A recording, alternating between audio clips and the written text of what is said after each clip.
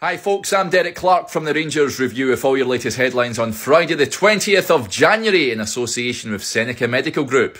First, Kemar Roofe has been ruled out for the next 3 to 4 weeks after a heavy landing in the League Cup semi-final win over Aberdeen. Rangers boss Michael Beale says he should be back in time for the League Cup final on the 26th of February.